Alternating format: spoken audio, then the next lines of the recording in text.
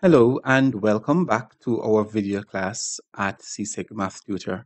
And in our lesson today, we are going to be focusing on how to calculate the area of a parallelogram and a trapezium.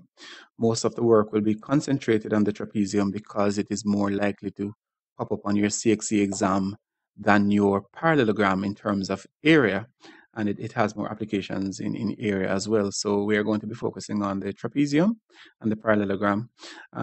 Quickly, we're going to look at the area of a parallelogram, and here we have a simple proof of why the area of a parallelogram can simply be calculated as multiplying the base times the perpendicular height. So in this diagram here, we have the base and we have the perpendicular height, and we have this section of the triangle here that is cut off, and also this section. Now, if you notice that these two triangles are similar, being a parallelogram, that is the case where we have two sides, two pairs of sides that are parallel. So this side is parallel and equal to this one. Also, this side is parallel and equal to this one. And so we could simply cut off a triangle here and then take that triangle and fit it onto this triangle here, and actually just make one bigger rectangle, and hence justifying the formula base times height. So not that CXC will ask you to prove it, but here's a simple proof. So the idea is to find the area of this small triangle, both of them, this one and this one. So it's 2 times the area of that one. Here the base is x and the height is h. And to add that to the area of the rectangle, which is here, times the h. And once we multiply out that formula and add it up, then we end up with base times height as the formula. Remember, h here is just the perpendicular height and not a slant height. And so it's very, very simple to find the area of a parallelogram, in that all that we do is multiply the area of the length of the base times the perpendicular height. And here our perpendicular height is 3. So it's a very simple calculation. The area would be equal to 3 times 4, which would give us, in this case, 12 meters square. So if you have the perpendicular height and you have your base, then you can go ahead and multiply the base times the perpendicular height, and that gives you the area of your of your parallelogram. Now let's go to the trapezium, and before we go into calculating stuff, I want to take a look at what the formula is for finding the area of a trapezium. And here, let's call this side A and this side B, and this side is H, the height, or the vertical height, perpendicular height. So we could actually cut off a triangle here and find the area of this rectangle and the area of the triangle and add them together. In a trapezium, remember that you have one pair of sides that is parallel. So here we could actually take the area of the rectangle, which is A times H, and add it to the area of the triangle. Now the area of a triangle is half the base times the height, and the length of this base of the triangle here, notice this section is A and all of this is B. So we could take that as B, take away A. So it's half of the base times the height. So it's half the height times the base here. And if we simply factor out the h here, then we have a plus a half into b minus a. And then writing this as a single fraction, 2 times a gives us 2a plus b minus a over 2 with the h outside. And then once we do that, we realize that 2a take away a here gives us a a. So this bracket works out to a plus b. So we have a formula, h bracket a plus b over 2. And that is the formula we use to calculate the area of a trapezium, where the h is the vertical height, or the perpendicular height here, and a and b are the parallel sides. So we have the two parallel sides, a and b. And once we use that formula, we can calculate the area of a trapezium. Now let's look at a question from CXC. Let's make this a little bigger. So here we have a diagram where we have a trapezium. This is a part of a question and not the whole question. So we have a trapezium PQRS, and we have the measurements. We have the parallel sides. Notice the parallel sides are 12 and 6, and the vertical side would be 15. So the formula being area is half the height times the sum of the parallel sides. We'd end up with half this number being h, 15,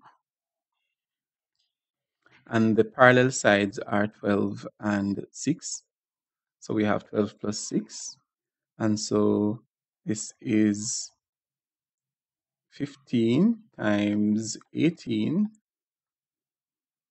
over 2, and we can simply divide this out and get 9 times 15, and 9 times 15, that's 90, and 45, which gives us 135 centimeters square.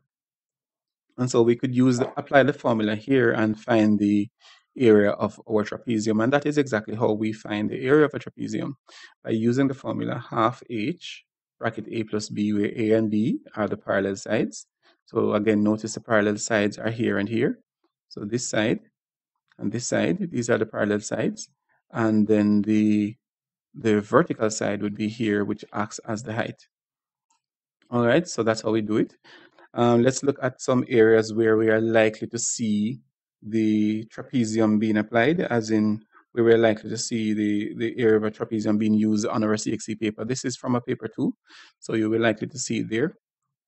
Also, when you're doing speed time graphs, you are likely to see the area of a trapezium being used in a speed time graph. The area under the curve is the distance traveled.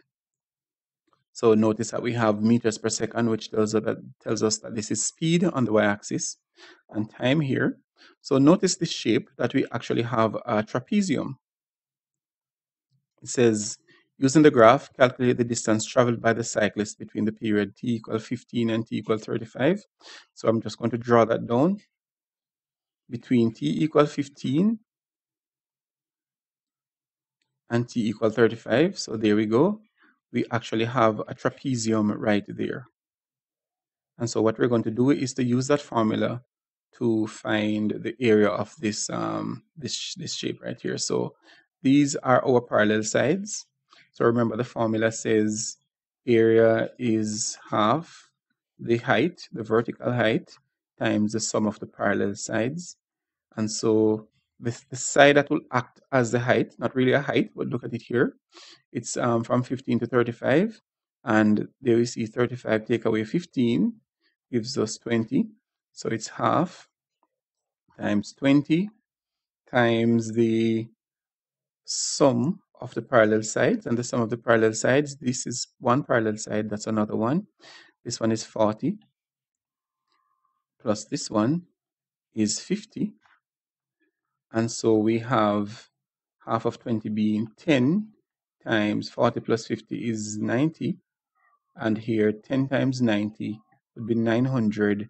And so because our speed is given in meters per second, then we know that we're dealing with meters.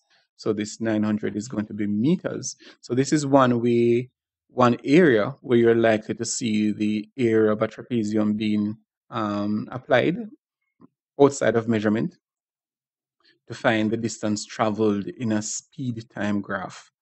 All right, and that distance is equal to, that area is equal to the distance traveled. Now, on the multiple choice paper, you're also likely to see these kind of questions. So here we have a diagram. This is also a trapezium. We have a slant height, and we have the two parallel sides. Notice this is one parallel side, that is the other one. And so you can apply your formula.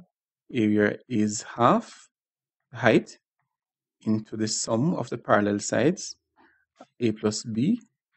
So we have half This is the vertical height. Notice they gave you a slant height to throw you off if you're not aware of it. So it's half times 5, and the parallel sides are 18 and 8. 18 plus 8, so 18 plus 8 is 26. So we end up with 26 times 5 over 2, which gives us half of 26 is 13. So we have 13 times 5, and that would give us 65 centimeters square. So answer there would be B. And in this diagram here, it's simply asking us to decide which of these diagrams would have this calculation. So which of the figures below has an area equal to a half, bracket 3 plus 4, times 5. So 5 is the vertical height. So we need a diagram that has a vertical height of 5. This one has it. It should also have parallel sides of 3 and 4. And this one has 3 and 4. So the correct diagram that would have this calculation is diagram C. And so this is how you are likely to see the area of a parallelogram and the area of a trapezium being used on your CXC paper. And that is how you go about calculating the area of a parallelogram and the area of a trapezium. That's it for now. Until next time, keep working hard and keep preparing for those exams.